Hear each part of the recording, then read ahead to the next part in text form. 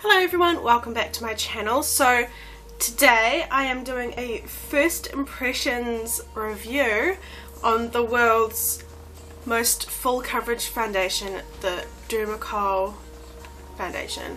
I have seen this everywhere, all over the internet, and I'm really nervous to give it a go, to be honest. I have seen a lot of people absolutely love this, and a lot of people are actually a bit freaked out by how full coverage it is and says it's cakey and all that random stuff. So I'm going to give it a go. I got the shade 208 because it was the palest shade, and oh my god, this is so small. Look at that little tool. So small. So I'm just going to have a look at the instructions because it does come with instructions. Clinically tested, hypoallergenic, high-cover Dermacol makeup cover is one of the first cover-up makeup products released on the world market. Its formula was developed in the Barrandov Film Studios in Prague for professional makeup artists and subsequently sold in Hollywood. Its unique creamy consistency containing 50% of pigments, hides uneven skin colour and blemishes, which I need right now because my skin is atrocious, smooths the skin and gives it a velvety matte appearance. Dermacol makeup cover provides the skin with intense protection against UV radiation, which is SPF 30. SPF 30. It's pretty good, but it means there'll be flashback. As well as against the harmful effects of the environment. It can be used on the entire face and body for colour correction, lightening or darkening skin tones, or for professional makeup applications such as photography, modelling and special occasions. Its long-lasting effect is ideal for covering minor flaws or extensive skin defects such as dark circles under the eyes, scars, spots, loss of pigment and blemishes. It improves the appearance of tired, pale skin, giving it a refreshed look and revitalised complexion. Applied over a base cream, it can be combined with other makeup products from the Dermacol range. Dermacol makeup cover is water resistant and has been dermatologically tested, and it is suitable for all skin types.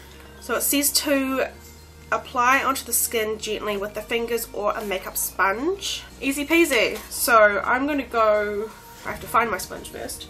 I'm going to go dampen my sponge and I'll be right back. Okay, I'm back, and I was showing off my dress and forgot I stopped recording, so sorry. Let's have a go at this. I'm really nervous. Okay. Oh my god, it's like a paste.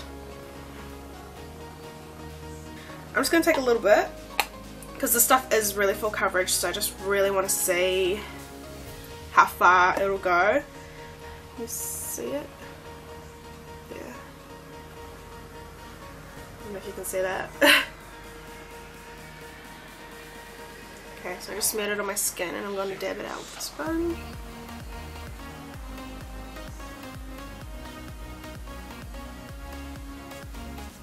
Holy smokes, okay.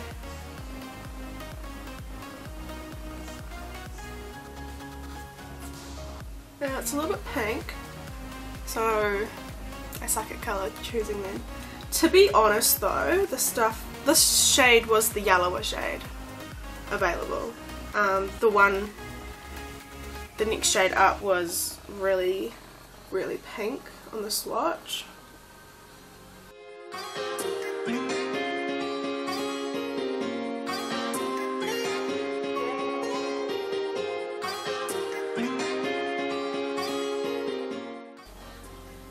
Okay, so I don't even know if you can see this, but this is half and half.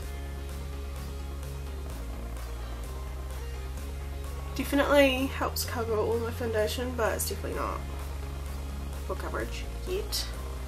I only used a little bit though, but it definitely does help to hide these. It definitely helps to hide the under eye circles. Okay.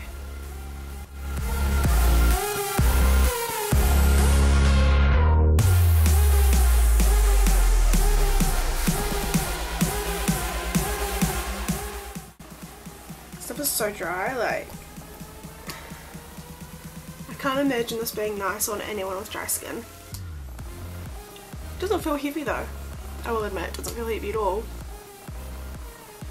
Alright, so this is one layer all over, just a small blob of the product really. I mean, it's not bad.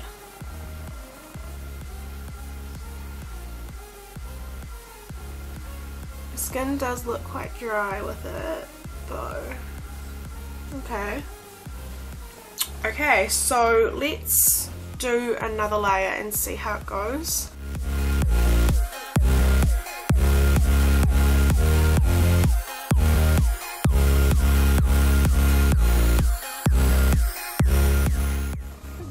stuff just spreads so easily.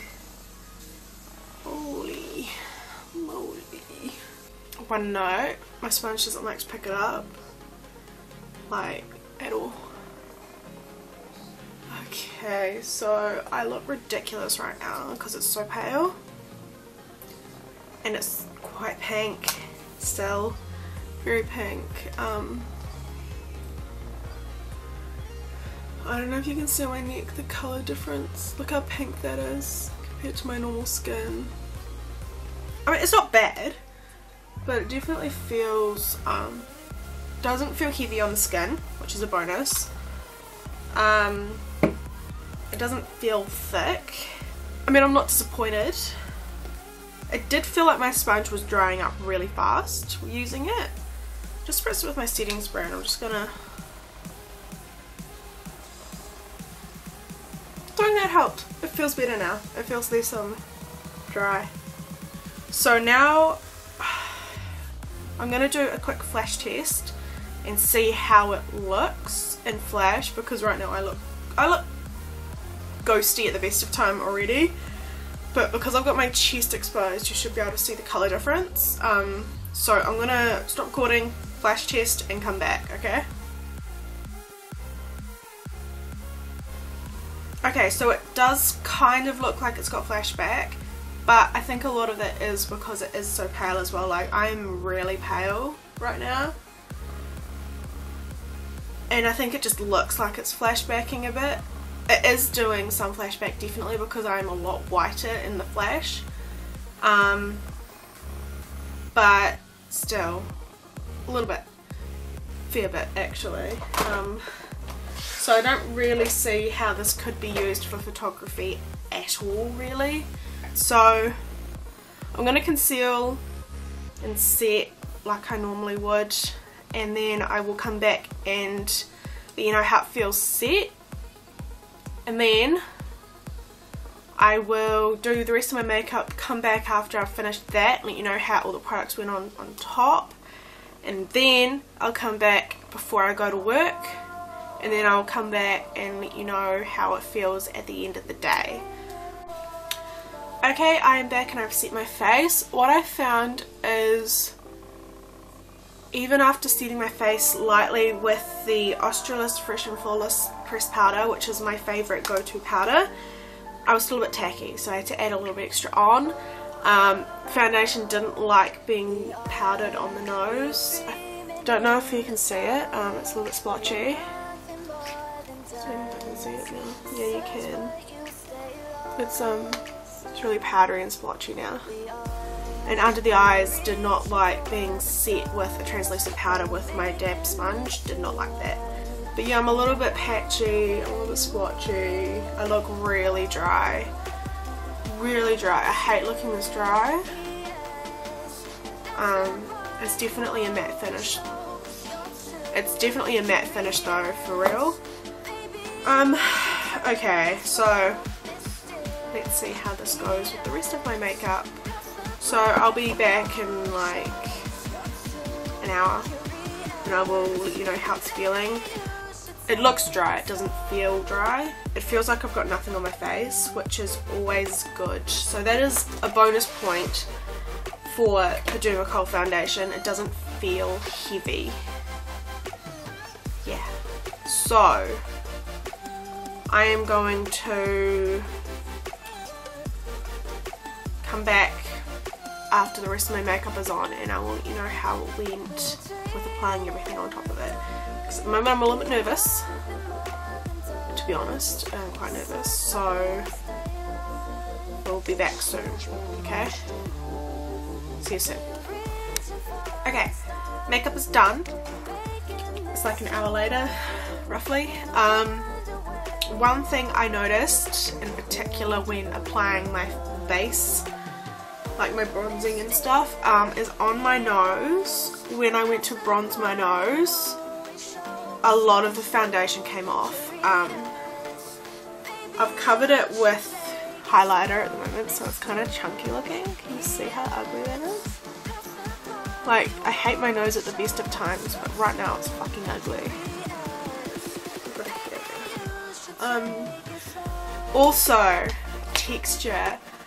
Every single speck of texture on my face right now is being amplified by this foundation. Normally I don't notice it so much without foundation or with other foundations. For example, the LA Girl, I don't notice it at all. Like, I don't notice the big patches of pores and acne scarring.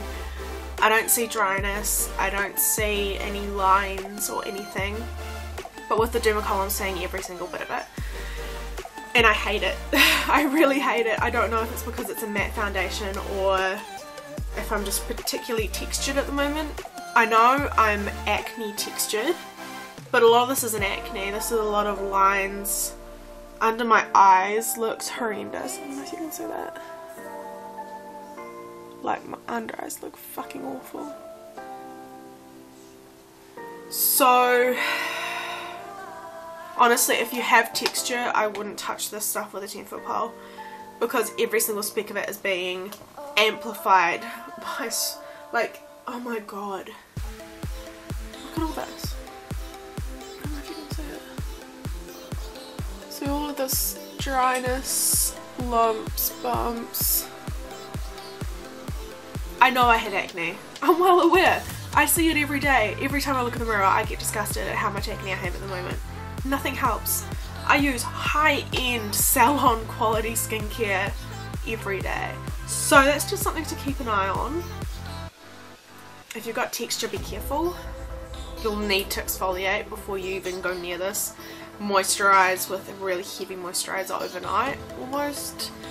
But then be careful of that, because that can cause acne and blocked pores, so you kind of have to find a balancing act. If you've got dry skin, I wouldn't touch this foundation. It's just so dry. Like, I have oily skin and my skin is looking like a desert right now, and it's just too dry. So just keep an eye on that. It is currently 12:15. So I'm going to go about my day, watch some MasterChef and edit, such as my days these days. I have work at 4, so I will check in at about 3 o'clock before the sun goes down. We lose the sun at my house about 3:30, so hopefully there's a little bit of sun left for filming. I'll let you know how it's going, then I'll go to work and come back and I will do my final check-in before bed. So I'll be back in a few hours. Just hang tight, I'll see you in a second. Hello, okay, this is the 3 o'clock check-in. It is just hit 3 o'clock. Now, I am on my phone on the selfie camera, so it may not be great quality, sorry, but I am starting to get really oily on my T-zone, especially around my nose and cheeks. I am really starting to get quite oily. I don't know if you can see that. It's not gonna work, is it? No. Okay, I can't focus any closer. But around here, this bit, oily bit here, is starting to get oily on the forehead as well. It's getting to the point where it's so oily it is starting to break up a little bit on the nose and on this bit here. This little patch of skin right here is starting to go really funky. So it's not ideal. It hasn't been a particularly hot day today. I think maximum of like 13 degrees. It has been sunny, but not hot sunny. It's a typical winter's day in Picton at the moment. I mean, I'm wearing lace, so it's not like it's hot. So it's not holding on as well as I'd hoped. It's been on for about 4 hours and it is starting to break up already, and it's not even a particularly sweaty day or a hot day or anything like that. It's just, you know, man, you can see how, oh, look how crooked my face is. This freaking droop. I need like Botox up here to lift up the side of my face a bit because it's really bad. Look how droopy this is. Ugh. Sounds ridiculous, but it really gets me down. So I have work in an hour, so I will check in once I get back from that. So I will let you go now, and I'll be back in like 3 hours for the next check-in, and then after that one more, and I'll let you know what I think about it. I'm a bit disheartened and a bit let down from this foundation so far, but then again, most foundations don't hold on for this long anyway on me with my oily skin, so we'll have to see. Yeah, we'll have to see. Yeah, see you in a bit. Hey guys, so it's about 9:30 at night and I'm about to go to bed, and I just wanted to do a phone check-in. I know I didn't do one at 6 o'clock when I got home, but really I just forgot. I just wanted to have dinner and just chill, so that's what I did. As you can see, I am an absolute oil slick. Look at that shine all across my nose. Look how thick and oily that is. It looks horrendous. Also, see how dark and orange, like yellow I am compared to my neck? That is really weird. I just noticed that now. I look really strange and I don't really like it right now. I'm really upset about how it's not quite as yellow in person, but under these fluorescent lights they are. I am currently in my beauty room. This is where I work.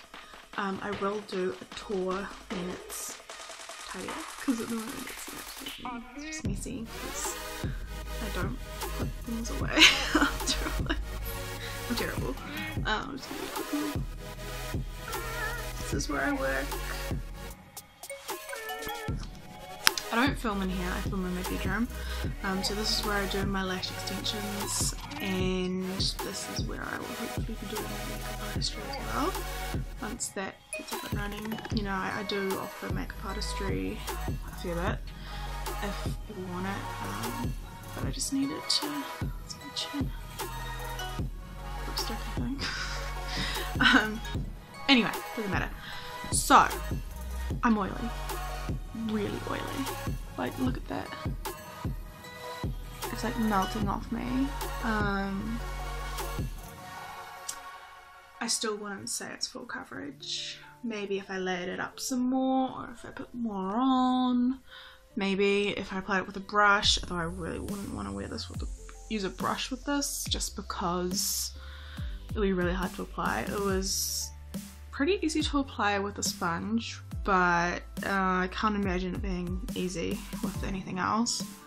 The colour change has been quite drastic. When I put it on, it was very, very ghosty, very, very pale, and then it oxidized to match me perfectly at about 3 hours. That's when I last spoke to you guys, at about the 3 hour mark, and now it's really yellow, and it started off being quite pink, which is just, you can see this yellow greeny cast, and I don't know what it's from. Anyway, all as fuck, I don't want to touch that. I'm just gonna, can you see the fingerprint now? And on my finger is just oil and transfer. That looks ridiculous. Oh my god, okay, I'm gonna clean it out now from where I blotted that. I can't wait to wash this off. Honestly, my face feels disgusting. Like, it's so greasy and it's so gross. But it has been on for about 10 hours, which is a long time. I would expect a mattifying foundation to last a bit longer and to actually mattify properly. It was alright for about 2 hours and then it started going funky. So maybe I need to trial it with a setting spray or something so that it won't go funky. But this is not attractive. I couldn't wear this out after a day of work at all. I'd have to re-powder, re-blush, re-highlight, re-contour, everything, because it's just gone. you know, I need to try it more to know how I really feel about it. So, final thoughts.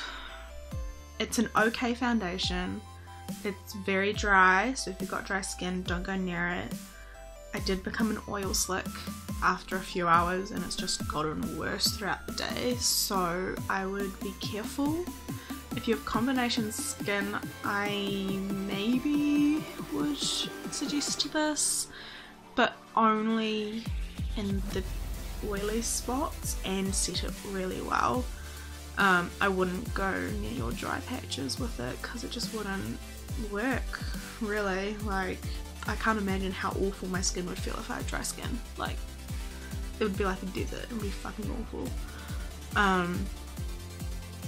The shade was okay, but it has changed strangely throughout the day. Yeah, so I'm low-key quite disappointed, as I am with most first impressions. So I'm gonna see how I go over the next few weeks, trialing it out some more, and I will update you in the videos I use it in, and see how I like it versus now, because I'm on the fence. I hope you liked this video. If you did, please give me a thumbs up and leave a little comment down below. If you're new here, don't forget to subscribe before you leave. I'd really appreciate it. All of my social media links will be down in the description as always, as will all of the links to the music used in the background of this video. Yeah, I hope you guys have an amazing rest of your day, and I'll catch you guys on the next one. Bye!